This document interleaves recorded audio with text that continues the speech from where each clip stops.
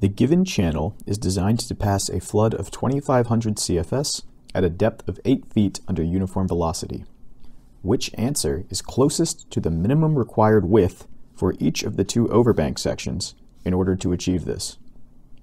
So what we've got here is a channel with a depth of 3 feet plus 5 feet is our 8 feet over here, and the whole channel plus the overbank group of sections together is meant to pass a flow of 2,500 CFS. The slope is going to be 0.01, and we have different Mannings n values for the overbanks versus the channel. The problem is asking us to find how much width each overbank needs to be to pass the total flow required. So the first thing we would need to do is find the amount of flow that just the channel itself can pass. So Manning's equation comes to mind immediately for that. When I see open channel flow, typically I think of Manning's anyway. So open channel, think Manning's. Okay, so let's write out our Manning's equation, which is from page 345 on the reference manual. So we've got Q equals 1.486 over N, A over PW to the 2/3, S to the 1/2. And that's going to be the hydraulic radius, just expanded a little more.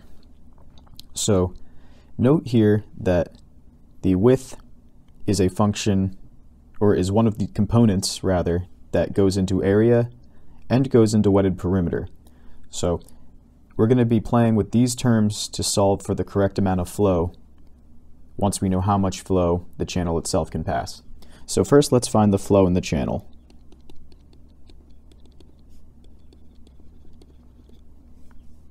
So we've got Q equals 1.486 over N equals 0.04. Area is going to be 40 times, we're going to do the whole height of the channel, so 8. So that's 40 feet times 8 feet. And then area again, 40 feet times 8 feet over. The wetted perimeter is only the area in contact with the channel bottom. So we're going to have 3 plus 40 plus 3. The rest of this doesn't have a frictional force from the wall associated with it. So that's going to be, and all of those are in feet. And all of that is to the 2/3. And the slope we know is 0.001 square root. So if we solve out for this, we're going to get a Q of just about 1370 cubic feet per second. So next step is how much flow does the overbank need to pass? So if we have a total of 2,500 minus 1370 cubic feet per second, that means the overbanks will need to channel just about 1130 CFS. Now because there's two overbanks,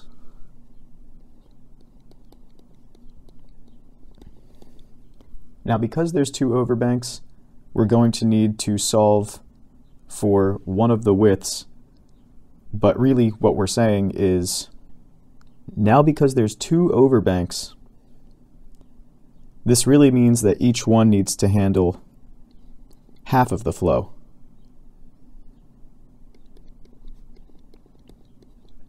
So the way we could write this out is that 1130 cubic feet per second equals, so we're going to write out Manning's again, 1.486 over the Mannings n for the overbank is 0.15, so it's much rougher than the channel itself. Now the area here is going to be, we don't know the width, but we do know the height is 5, because that's what we need to keep the channel at a total depth of 8, which was asked by the problem. So we're going to say 5 times W here, and then same thing here for the area over wetted perimeter equation. We have 5 times W over W plus 5, because that's the total area in contact with the overbank section. So W plus 5, all of that to the 2/3, and our slope we at least know because that's consistent with the channel. So that's going to be the square root of 0.001. And because we have 2 overbank sections needed for the total flow here, we can actually multiply that whole thing by 2.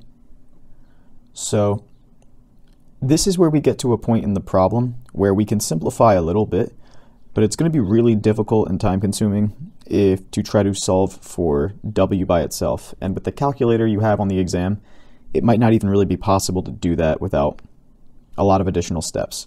So at this point it makes more sense to, we can simplify it a little bit. So let's remove any of these free terms here that aren't impacted by the W variable. So if we go to step 4 over here, we can say that if we multiply by 0.15, divide by 1.486, divide by the slope, and divide by 2, we should get 1803 equals 5 times W, 5 times W over W plus 5 to the 2/3, which if you want to rewrite that one more time, you could say 5 times W to the 5/3 over W plus 5 to the 2/3 is supposed to equal 1803.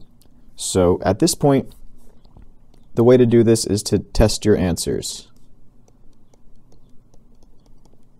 So let's assume that W equals 125, since that's one of the 2 middle terms to start with.